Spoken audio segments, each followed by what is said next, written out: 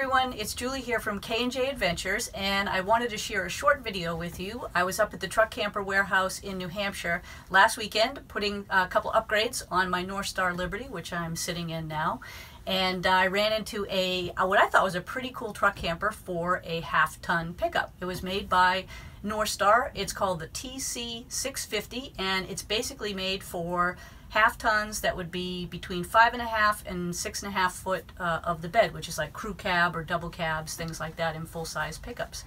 It weighed 1,405 pounds, and it retailed for $19,500 in tax-free New Hampshire.